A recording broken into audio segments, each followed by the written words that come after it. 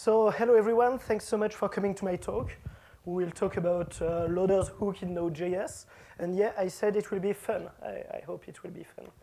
So a few words about myself. I'm Vladimir de Turckheim. I handle Node.js for a security company named Sqreen. We do other languages, but I'm also a Node.js collaborator and part of the Node.js security working group. So if you have security questions regarding Node.js, feel free to ping me. I'd love to help. Let's first ask, what would you need to hook modules in JavaScript and how you will do that? So do you have a way to know every modules that have been loaded into a Node.js application? Each time a module has been required, you want to know about it. So you've got two main solutions. Either you can check the cache, so each time a module is required in Node, it's placed in a cache that is accessible by the user, so you can check it. Or you can hook into Node.js and be told each time someone do require and import a module. So cache, it's pretty straightforward to access it. You can all test it. You just type require.cache, and you will see a massive object that has knowledge about the modules that are loaded and which module have required them. So you have the whole dependency tree. It's not the NPM tree. It's really why the module has been imported in Node.js, who imported it, and how. That's doable. It just sits there, so it's pretty free to access. You just type require.cache and you have access to that. You have the full required tree, but first of all, you don't know when to check it. So let's say you want to instrument Node.js. It's an arbitrary decision to check the cache at one time and not 5 minutes later. You don't know what people have passed as an argument to require. You just know what is the module that has been loaded, but you don't know that require express actually loaded express.js/index.js. And you can't rewrite the import. You can't modify the module as it is loaded in Node.js. And that's maybe something you will want to do, and we'll see later why. So the other solution is to hook into require. So basically, you should not do that because it's overriding a private method in Node.js. That's why it starts with _load, and some people in the room will throw things at me if you do that. So you override module.load, and that's a method that is called under the hood by require each time something is loaded. It takes two arguments. The first one is request, which is the string that has been passed to require, and the second is parent, which represents the module from which you have require. So in our case, on line 4, I just log the parent, then an arrow, then the request to tell you each module has required that. So if I run that, we have the log at the bottom, and we know that dot, the main module, required express, and that user Vladimir de Turckheim screen demo app, blah, blah, blah, required that /lib/express, etc. We are able to see the module as they are loaded. You still have access to the tree because you know who has required what, and you can rewrite the import when they are loaded, so you can change the code that people see. It's ugly, and you should not do that, and it's synchronous hooking. Basically, it's what every APM do under the hood, to be honest. So, thanks to the great Node.js core teams, there is an API for that in Node Core now. It's still experimental. It's designed to replace the second behavior, the ugly monkey patching. It's a clean API for that. It's asynchronous, and so far on Node 12, because I tested that on Node 12, it only supports ES6 modules. What does it look like? That's a great question. Thanks for asking it. So let's say I've got those two modules, one named main.mjs that imports another module that is lib.mjs. And lib.mjs just exposes a function named hello that returns world. So if you start Node with -- experimental modules, or even without a dash, without a flag on the latest version of Node, the code will actually run, and the ES6 modules will be resolved. So you will have a warning in the console, but you will display world as you want it to in this code. And that just works, which is great. Now let's try to hook into everything that is imported. So we create a file named loader.mjs, And this file, this script, just expose an asynchronous function named resolve. That's what we do on line 3. This function takes 3 parameters. The first one is the specifier.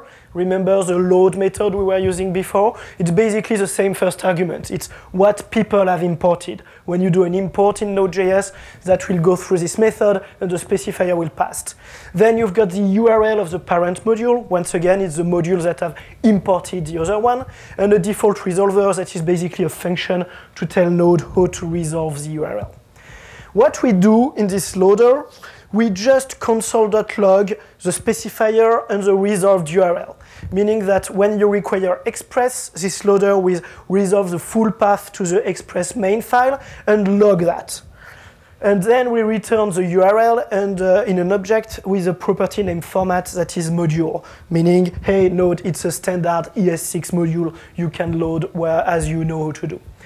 So we start the program with node experimental module loader, and then we give the loader as a parameter, and then we put main.mjs. We have 2 warnings this time because we are using another experimental feature, so it's another thing you should not do in production. But then you start to have logs, so it's exactly the same code as on the previous slide, but we can see that /user Vladimir de Turckheim WebStorm project, yeah, I love WebStorm, LLO main.mjs, actually resolved to the same URL, and on the second to last line, does/lib.mjs resolved to a full URL to where the module is actually located. And then, of course, we've got the world that is the hello world from the line of the code. So basically, this API enables us to more cleanly, with just an asynchronous function, hook into everything that is loaded in Node.js. And that's a totally legitimate question on the screen. What is it good for? Let's do examples then. Who here loves TypeScript? Yeah, I like TypeScript too. It's a great language. It reminds me of Java, but I like it. It's a great language. And the Node.js community and the JavaScript community at large loves TypeScript too. So let's build a loader that will intercept everything that is imported, read the source file of the TypeScript file you are trying to import in Node.js, transpile it to JavaScript, and tell Node to load the JavaScript file, not the TypeScript file. So if we manage to do that, we will basically have rewritten TS Node, or in another word, told Node to how to do with TypeScript files. We will tell Node, without changing our code, just creating a loader, how to do with TypeScript. So here we've got 2 files, index.ts and lib.ts. You can see that despite loving TypeScript, I don't put a lot of types in my examples, but it's a detail. Can we run that with one command without any build stage? Yeah, it's technically TypeScript. It's in a TS file. Can we run that in one command? Yes, we can. So once again, we create a function that's named resolve that is exported in the loader hook. What resolve will do on line 7 is that if the specifier, meaning the module you are trying to import, the string you pass to import, if it ends with .ts, in that case, it will ask for a new target, which is just a variable, that calls a method named tsThis, we will check that later, that gives actually the URL to a JavaScript file. So basically what tsThis does is it takes the URL to a TypeScript file and will return the URL to a JavaScript file and guarantees that the JavaScript file exists and is in JavaScript. So let's check this method. It's pretty straight away. On line 8, what we do, we just read the file. We read the TypeScript file. It's just a promised read fs.read file. So we get the source code in TypeScript. We just read the file. Then we call the TypeScript module. So I did npm install TypeScript, and I got the module TypeScript that I imported, that I required into this file. It exposed a method named transpile module. So as a first argument to this method, on line 9, I just give it the source code in TypeScript. Okay. I give an option to tell it, please don't compile the imports, give me ES6 imports. And as a result, I obtain a huge string that is JavaScript code transpiled from TypeScript.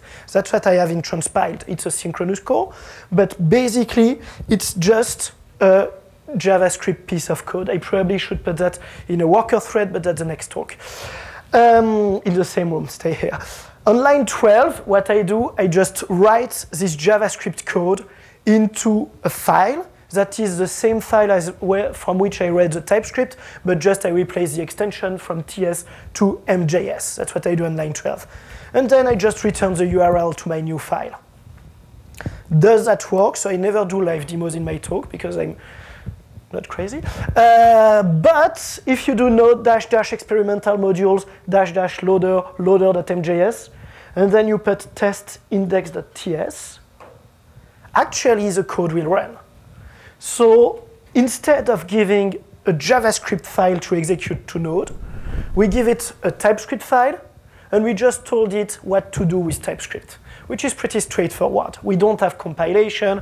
We don't have anything to do before running this code. And that was the first example over 3. Let's do another totally different and crazy and stupid example. This one is a remote loader. So I heard some people disliked package.json. Unpopular opinion, I love package.json. So some people want to be able to transparently get dependencies from the internet, not knowing where it comes from, not having any kind of hashing security or anything, signatures. And let's do that. So we'll create a loader that will intercept what's imported, exactly the same thing as the previous one. But this one will download the source file you required, because you will give me a URL to require the file. I will write it on the disk and tell Node.js to load this file. So here again an example. So in index.mjs we've got import start from as remote from https://gist.github-user-content.com v.turckheim da50 /lib.js, and we do console.com of everything that comes from that gist. And in https://gist.github-user-content/Vladimir de Turckheim lib.js, we just have export const hello equals world. Can we make this world? Can we just start Node, have it Node download the code, and do the thing? Of course we can, because basically since the API provides us with a need for an asynchronous method, we can do any asynchronous code we want into the loader. So once again, we create a resolve function that takes as a first argument the identifier. And in our resolve function, we say on line 3, if the identifier, the specifier, starts with https ://. Yeah, I did not put HTTP. I'm crazy, but I have limitations. Let's use HTTPS here. What we do is we just await rec.get. So rec is a cool utils to download an HTTP client. I recommend using it. It's pretty cool and promise ready. I'm being paid by the people on the first round for saying that. So you just rec.get the specifier, which means you do an HTTP request. You get the content. It's available as a payload. You take it, and you write it in /tmp.mjs. Meaning you basically just downloaded the code from GitHub and write it on your disk before executing it, which is probably the safest thing you can do over the internet, right? Then you tell Node to resolve the file based on the default resolver to open the file you have just written in the disk on line 6. Does it work? Of course. So you do node -- experimental modules -- loader index.mjs test index.mjs, and it will display that you are trying to display a module which has a property named hello with a value world. So it worked. And of course, you can mix the TypeScript thing and the remote thing if you want. I think there's a project name like that that was based on 10 things you might forget about Node.js. But you can mix all of that and do whatever you want based on that. So it's pretty cool. Let's go to a more usable use case, one that can be used in real life and that might make sense. Maybe the TypeScript thing makes sense. Let's do dependency injection. So testing code is sometimes painful. And some people, and often, you change your code to make it easier to test. And I actually don't like changing my code just for the sake of making things more easy to mock. I want to write code that is performant, that is easy to maintain, that makes sense. And then we will find a way to test it. But I don't want to have this constraint of, oh, maybe I should pass that as an argument because it will be easier to mock later. No, your code should make sense to you, not to arbitrary machines. So what we will do is we will do a loader that will intercept the imports. This one doesn't change. And when something is imported, it will replace every export of that module with proxies. And it will expose these proxies to you so you can manipulate them. So question, what is a proxy in JavaScript? And to talk about proxies, I will need to talk about dogs. So let's say I have a dog class, and on line 2 I declare all good dogs are good, because Brent, they are good dogs. So dog, it has a constructor with the name, and it has a method named say hello that console.log, woof woof, my name is, and I am a good dog. And all dogs are good. So on line 11, we create a new good girl, which is named Ornica. She's pretty. My parents believe it's their dog, but everyone knows it's mine. Even if we live 600 kilometers away from each other, I love you, Ornica. And then we console.log the dog, and we tell the dog to say hello. It works pretty standardly. So if we console.log the dog, we've got kind good name Ornica, and it's a dog. If we asked it to say hello, she would say, woof woof, my name is Ornica, and I'm a good dog. And that works perfectly well. And one morning, you wake up, and there is a text from your mother showing this. So the dog has made a party in the rubbish at home, and my parents are mad at it. And maybe we misalign the dog. Maybe Ornica is not a good dog. She might be a chaotic good dog. Thanks for laughing. In France, they did not get this joke. So yeah, she's still a good dog. She's just a chaotic good dog. We cannot unalign all the dogs based on that. So we want to find a way to make Ornica a chaotic good dog, but she's still a good dog, and without impacting all the other dogs. I don't want to change the constructor of dogs just because one dog is not good only. So I create a proxy. So on line 1, I create my dog, Ornica, new dog, and then I create a proxy around it. So I call new proxy. As a first argument, I pass the object I want to create a proxy on, and as a second argument, I pass an object named a handler. So basically, what we will do here, we will define a getter on every properties. So the handler is just an object. You put properties into it. They are written in the MDN documentation. And we will have, and one of the property we'll use is get. It's a trap named get. Meaning that each time someone will try to access a property on this object, returned by the proxy constructor, this piece of code will be called. It's like a universal getter on that object. So we say that if it takes two arguments, the first one being target, the proxy itself, the object that is owning the property, and prop, which is the name of the property you are trying to access. So what we do if the property is kind, instead of good, we return chaotic good. And otherwise, we return reflect.get, which is basically give me the real value of the property of the object, because if I called target.prop, it will be an infinite loop. So I do reflect.get, and I return the original property. Then I console.log my dog, and then I asked her to say hello. So as a result, we can see that she's still a dog, she's still good, she's still named Ornica. The base object hasn't changed. It's the way you see it, it's the way you access its properties that have changed.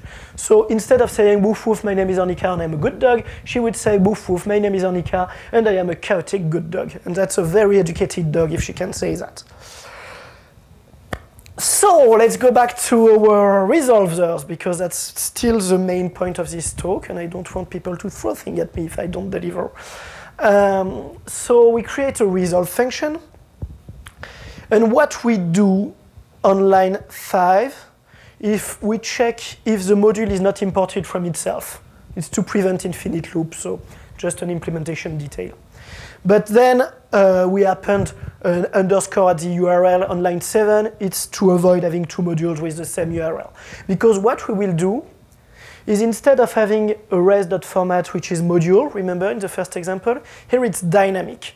It's a way to tell Node.js, this module you won't find on the disk. You will find it dynamically. It will be created dynamically from the loader. And then we return that. So what does it look like then? Because I don't call any other function. Hopefully the Node.js API is well done. So it expects, in that case, when you have dynamic modules, it expects another method to exist named dynamic instantiate. And that's the one that will be called when you have a dynamic module.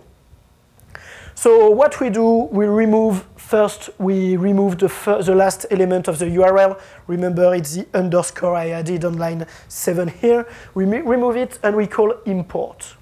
And since we call import again, that's why we had a check for an infinite loop here. We say that if we are requiring a module from here, then we require the main module. So in mod, on line 2, I have the actual real module loaded. It has been loaded as I would have imported it. Now I can rewrite it. So first of all, I need the list of the things that are exported by this module, because Node.js will want that. So that's what I do on line 3. I just do object.keys, and I get the list of all the exports of the module. I push an extra one that I call test_mock. And that's basically the one people will use to manipulate the proxies. So I push it. Then I return an object that has a first property named exports that contains a list of everything that is exported by the module. No problem. Everything that is exported by the module. And then we've got a function named execute that is executed when the module is dynamically instantiated. What does it do? It creates a map on line 8 that I name mock. And I set exports.testmock to mock, meaning like if you import this module, if you import the modified module, there will be an extra property named testmock that will expose this map we created on line 8. And for every property exported in the module, that's the for loop on line 10, we create a handler object that is an empty JavaScript object on line 11. We make it available in our map, meaning that we are making the handlers of our proxy available through the map, meaning that if I have a method named x exported, my map created on line 8, mock, will have a property which k is x and which value is an empty object that is the handler for the proxy. And then we set the exports, that's what we do on line 13. We set the exports for that key to a new proxy with as a base object the previous object, the one that was genuinely exported by the module, and with the handler, the empty handler we created. Meaning right now it does absolutely nothing. So let's try it out. Let's import assert first, and then we import a module named lib1.mjs. You see that this module, it exports a method named main, but also I import testmock. My IDE is not happy with that because the real module does not have a property named testmock. That's why syntax coloration is bad. But I know that it is here because I created it in my loader, and I made it available in this proxy, in this file. So testmock is actually a map. So on line 6, I check that main returns hello world, and it works. Main is a function that returns hello world. That's what's happening on line 7 that is interesting. On line 7, I take testmock, so it's a map. I ask for the property which is behind the k main, meaning it's the handler on the proxy on the function named main. I know it's a bit deep. And to this object, I add a property named apply. Remember I showed you get in the example about the dogs. Apply is another trap on proxy that will be called each time someone calls this as a function. I'm pretty sure if you can replace undefined with a proxy, you will be able to make undefined a function. Should you? No. And on line 9, we tell Node what to do each time someone calls main, meaning that we tell it reflect.apply target self-args, call the original main, but append 2 exclamation marks, 2 bangs at the end of the string, at the end of it. On line 11, we call main again, and here instead of just hello world bang, we have hello world bang bang bang, which worked, meaning that we were able to replace the exports of a module in a loader, to expose a way to the end user, to the end module, a way to manipulate these modifications, meaning that in your test file you can basically rewrite every piece of code without making it easier to rewrite. I know this sentence doesn't make any sense except in my head. So on line 12, we put undefined in apply, meaning we basically remove the property from the handler, and when we called main in line 13, it shows us hello world bang as expected. So it works, and that's already something. Let's wrap up. First of all, none of that is prod ready, so don't use it. I mean, it was a talk for the show. Now it will probably be extremely useful in the close future. But secondly, we probably can do Dino things with that. You remember, like running JavaScript, TypeScript transparently, getting modules from remote location without package.json. Do we want to? That's another debate. I don't want to get into that. We could have a generic API for transpilation. So this one is exciting. Let's say that TypeScript, the module, exposes a method name transpile for Node. And that CoffeeScript, for the people who still use that, the CoffeeScript module will expose a method name transpile for Node. And maybe even we could imagine weirder things, like even the Helm one, transpile for Node. We could start Node with -- transpilation, or -t, then put the name of any npm module. Like you would say node -t TypeScript. And then Node would run TypeScript transparently for you. We could be even more weirdos with that and go one step further and put a Rust to WebAssembly transpiler here. And you would do Node and call Rust files directly for Node, but thanks to a loader, it will be transpiled to WebAssembly and loaded in Node. Or you could do that with the mscript and to load any C++ libraries, or anything that compiles to Node or WebAssembly, we could transparently require to Node. Once again, do we want to? It's another debate. Thanks so much for your attention. Let's keep in touch. You've got my contact details. There is swag at the end of the room, including these dog stickers and some checklists.